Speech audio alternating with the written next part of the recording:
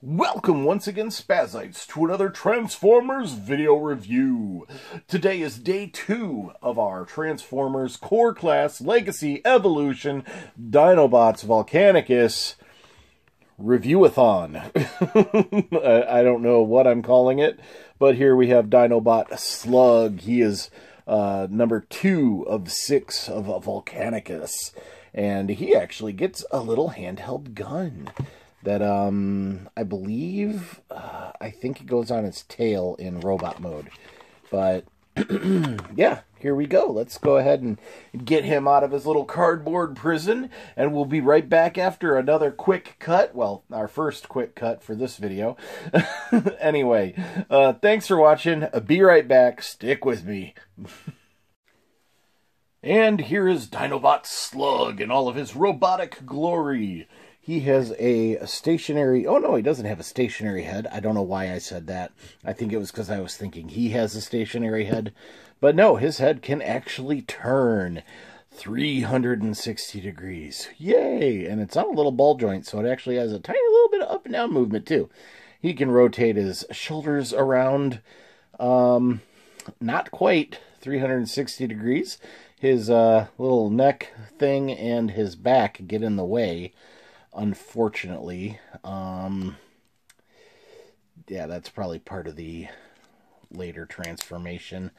But his hips do seem to be on a swivel pin there, but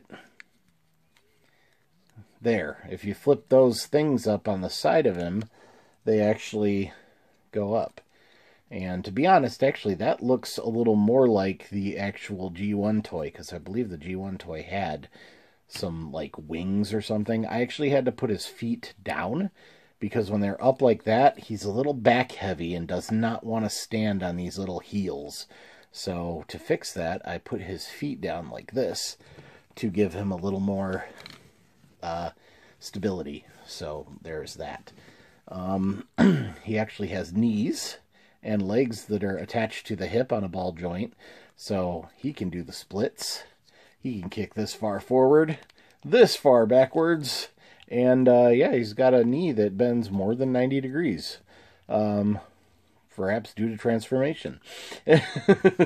He also comes with a gun that goes right in his little hand like that. Boom! Pew, pew! I'm a little core class guy with a little core class gun. Yay! That's enough out of me. I apologize. But yeah, this is Slug. He's cute. I think he's better than Sludge as far as robot mode goes. And I'm really happy to have him in my collection.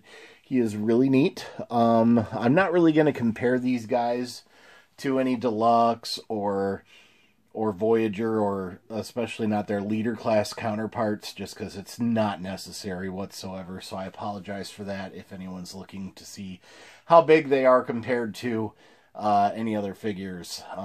Let's just say they're not large. They're just core class. They're small. If you know what core class is, then you know they're not large. They are considerably bigger than the Blue Rumble that we got in the Studio series. So there is that. Because he is tiny. He does not belong being a core class price point. He should be half that price. But anyway, there I go rambling again. Let's go ahead and do another quick cut. I will transform him into his beast mode, and we will be right back. So stick with me, and thanks again for watching, continuing to watch with me, whatever. Be right back. And here is Dinobot Slug in his robot, or his beast mode, his dinosaur mode. And he is a cute little dinosaur. He actually has full articulation in all 4 feet, all 4 legs.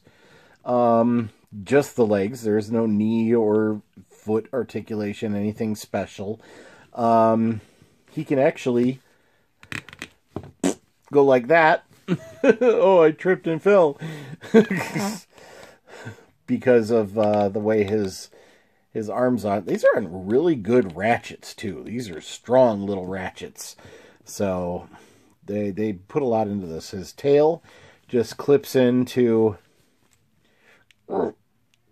really snugly into the back here with that hole there. Boom. And then this peg, I'm assuming, has to do with Volcanicus and his transformation. But, like I said, we'll get around that too when we do the Volcanicus transformation. But yeah, overall, I like this a lot better than the Sludge. Yeah, the Sludge figure. Slug is leaps and bounds better. He also has an opening mouth because of transformation, which is really cool. There's a big void right there in his chest, though, which is a little weird, but it's covered up in robot mode for, again, during transformation. So, anyway, yeah, there he is. I hope you've enjoyed this video. If you did, leave a comment down below, thumbs up, all that good stuff. If you're not already, please subscribe. It's completely free for you to do. I'm almost to 1,000 subscribers, so I'm looking forward to meeting that milestone. Really excited about that.